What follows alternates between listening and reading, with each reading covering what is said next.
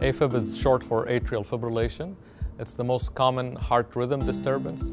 It affects millions of people. It can make some people feel poorly with the heart beating funny, but it increases the risk of stroke. Your risk of stroke on average is 5 times higher than the average population once you have atrial fibrillation.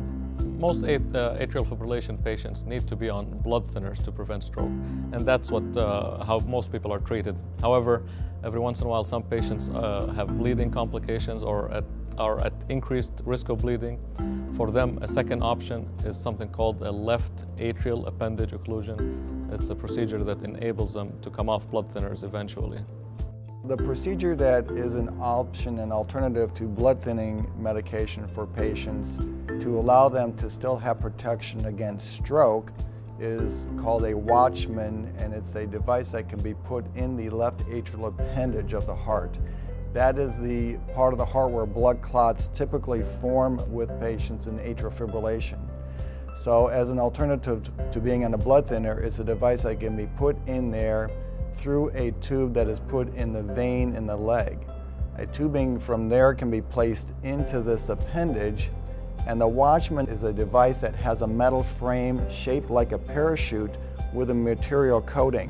Once the tubing is put into the appendage, that device can be compressed, run up through the tubing, put into the appendage, and when it's in the proper location, through which we define through imaging and ultrasound imaging of the heart, the tubing is simply pulled back to allow the device to expand out.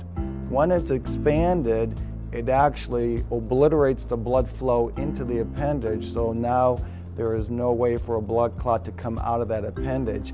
And actually over a period of time, in fact, the appendage is totally sealed, so there's no blood flow in there at all. Once that has been accomplished, then the only blood thinner that patients need long-term is aspirin therapy.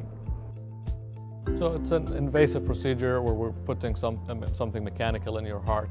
The risk the day you have it done is in the 1% vicinity. That includes perforation of the heart with bleeding around it, or the device dislodging, or stroke. But all the bad things together are about 1% the day of implant. Then patients need to be on blood thinners for a few weeks while the device heals.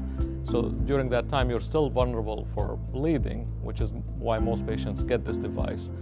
So you take a small risk of bleeding for a few weeks to benefit from reducing risk of stroke and not need blood thinners long term. After the procedure is done, most patients are in the hospital only for an overnight observation, and at that point can be discharged to home with pretty much getting back to normal routine and activity level.